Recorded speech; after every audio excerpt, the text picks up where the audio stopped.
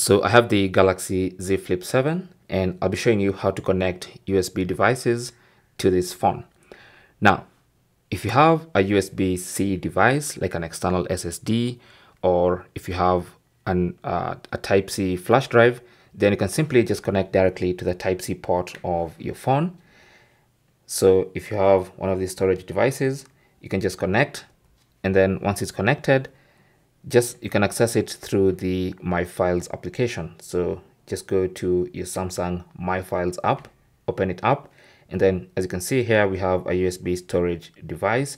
You can tap on it and you can access files and folders from a USB storage device, right?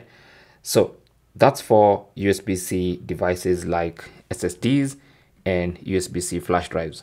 But what if you have a traditional USB device like this old school flash drive? How do you connect it?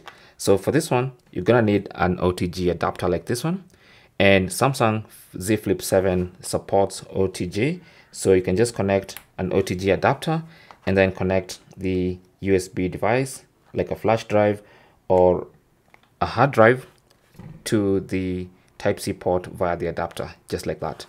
And then once again, to access, simply go to the My Files application, and as you can see, in the storage section, you have your USB storage device and you can access files and folders.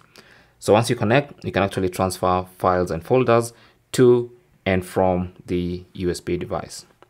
Thanks for watching. Don't forget to like and subscribe. And if you have any comments or questions, you can talk to us in the comment section. Good luck.